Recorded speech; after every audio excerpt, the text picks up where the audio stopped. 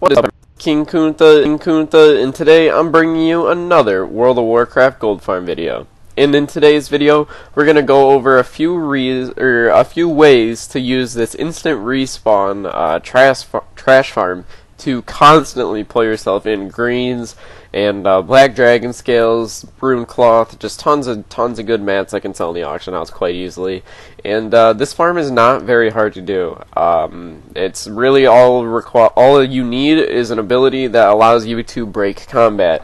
So what I mean by that is, like, if you are a night elf, you guys have shadow meld, I believe, and as you can see here, if you're a rogue or something like that, you have Vanish, which will allow you to break combat and remove out of aggro. So you need an ability that can do this. Or even if you're a hunter, Feign Death. But if you're a night elf at all, you already have this ability as a racial. And it's located just in your spellbook. It's not very hard. Also, you can see this here. This is basically all you need. And then we're going to go ahead and show you on the map where we are at. We are at Black Rock Mountain in Burning Steeps, which is in the Eastern Kingdoms. It's quite easy to get to if you're Alliance. If you're Horde, I assume you have to use a portal of some sort. But as you can see, we're going to go ahead and we're going to enter this instance, and we're going to enter Blackwing's Lair. Now, Blackwing's Lair is the farm, or is the raid that actually has the farm in it with us. So if we go ahead and take a look here, we can see Blackwing's Lair is right there. And all you have to do is really just fly to this little like hole opening area and run through here. And then after that, you're going to be able to go ahead and just run all the way to the end of this dungeon. And once you get to the end of the dungeon, or end of this little hallway right here, you're going to see a little orb, and then you just right click on that and hit enter dungeon. And once we're in the dungeon, I'll just tell you more and more about how to do the farm and all that good stuff. So you just place your hand on the orb, and then it teleports you into the instance. Now, the beginning of the instance, there's a lot of lore parts to this raid. So in the beginning, you're going to see a bunch of eggs and a dragon and an orb. You basically just click on the orb, kill all the eggs after you take form in the dragon, and then the next room, you basically just have to listen to more lore, and then kill the dragon, and keep going till you get past the slow room. Once you're past the room that slows you down completely, you guys are going to see the instant respawn farm. So as you can see, I'm just going to go ahead, I'm going to go click the orb, and I'm just going to start getting through the dungeon. I'm going to cut the video for you guys, because I know it would be stupid long if I didn't, so I'm going to cut the video here, and we'll see you after we're out of the slow room. Alright, see you there. Which is our break combat ability. As you can see, mine is Vanish, so I'm just kind of waiting for Vanish to hurry up and reset, but so yeah, we'll just go ahead and show you exactly what you're going to do once you get here. Now, it's long thought that mages are the best at doing this farm, because these, the Blackwing Spellbinders are immune to magic damage. So if you are a mage, you can literally pull the entire dungeon in AoE, and these will not be killed because of it. Which is quite cool, and definitely a mage or droid or something along those lines is probably the way to go. Something with a non-physical attack. But today I'm going to be doing it with a rogue just to show you that it still can be done. So today we're just going to go kill that guy, and then we'll kill him.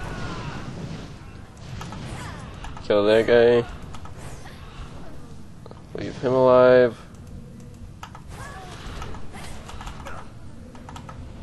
So let's see here. I'll make sure I can get these all for you. So right here, I'm just going to go ahead and show you guys kind of the reset mechanic. Now, there is another kind of little trick in this farm associated with it, and that is that if you do have a skinning character, a character with skinning, the black dragon scales that you get from this instant respawn farm are actually sell for pretty petty on the auction house. They sell super, super good. And it's amazing. So definitely, if you have skinning, bring your skinner down here and have them,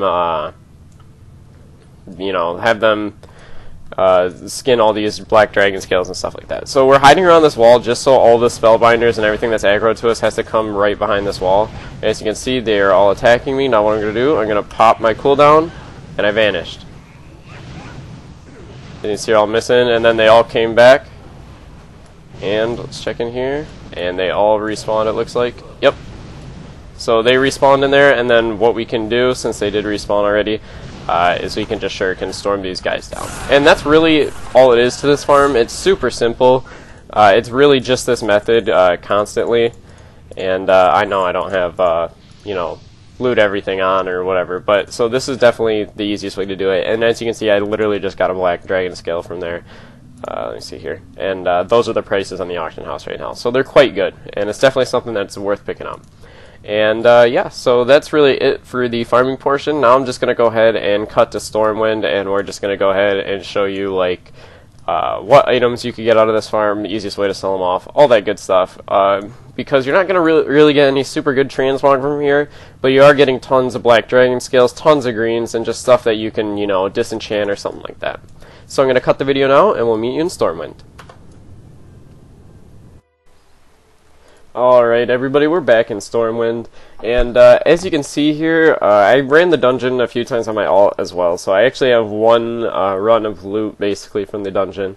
As you can see, I have some black dragon scales. I didn't loot the rest of the black dragon scales from the rest of the dungeon, obviously, but as you can see, we don't have any super good transmog pieces that we actually got. We really just got a bunch of rugged leather and stuff like that. So I highly recommend you guys have a disenchanter with this farm, because you are going to get a ton of bind on pickup items.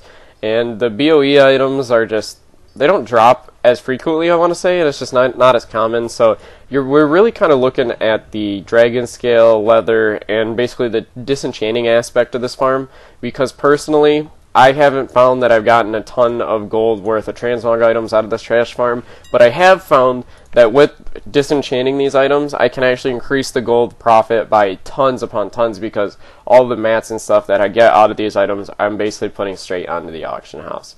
And I can't really show you any prices or anything like that, but I will tell you that the easiest way to go ahead and make profit on this dungeon is to be a disenchanter of some kind, because you are just going to get tons and tons of mats, and people that are crafting old transmog gear from back in the day and stuff like that are gonna, you know, they're gonna need this kind of stuff. So, and Cataclysm mats are normally pretty easy to go ahead and sell off the auction house, in my experience. And that's really all there is to the farm. And I know there's not a whole lot, but I hope that I go ahead and I hope I portrayed it clearly enough for you guys to actually understand how to farm it. And if you guys did like the video, maybe leave a like or a comment below, or maybe even subscribe if you actually like my channel that much. And yeah, check out the links in the description. I don't remember if I said that already, but I've got all my computer gear and stuff down there if you do want to check that out. It's up to you. And yeah, so that's really been this gold farm for today, and I will have another gold farm for you guys out tomorrow as always, because I've been doing daily uploads for a while now. And yeah, it's been it. So also, if you stayed to this point, I need you guys to comment, let me think of something, I love sheep, in the comments below. So comment I love sheep down below, and we'll go ahead and then I'll pin your comment or something like that. And yeah, so we'll see you in the next one, and I love you all, and bye.